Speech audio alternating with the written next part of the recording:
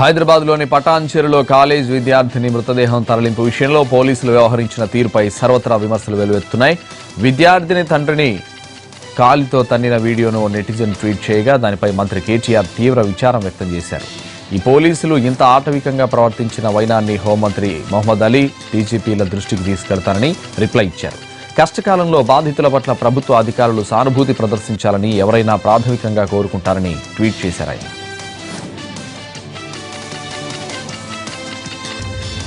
హైదరాబాద్లోని పటాన్చెరులో కాలేజ్ విద్యార్థిని మృతదేహం తరలింపు విషయంలో పోలీసులు వ్యవహరించిన తీరుపై సర్వత్రా విమర్శలు వెల్లువెత్తున్నాయి. విద్యార్థిని తండ్రిని కాలితో తన్నిన వీడియోను నెటిజన్ ట్వీట్ చేయగా దానిపై మంత్రి KTR తీవ్ర విచారం వ్యక్తం చేశారు. ఈ పోలీసులు ఇంత ఆటవికంగా ప్రవర్తించిన వైనాన్ని హోంమంత్రి మొహమ్మద్ అలీ, డీజీపీల దృష్టికి తీసుకెళ్తారని రిప్లై ఇచ్చారు. కష్టకాలంలో బాధితుల పట్ల ప్రభుత్వ అధికారులు సానుభూతి ప్రదర్శించాలని ఎవరైనా ప్రాథమికంగా కోరుకుంటారని ట్వీట్ చేశారు ఆయన.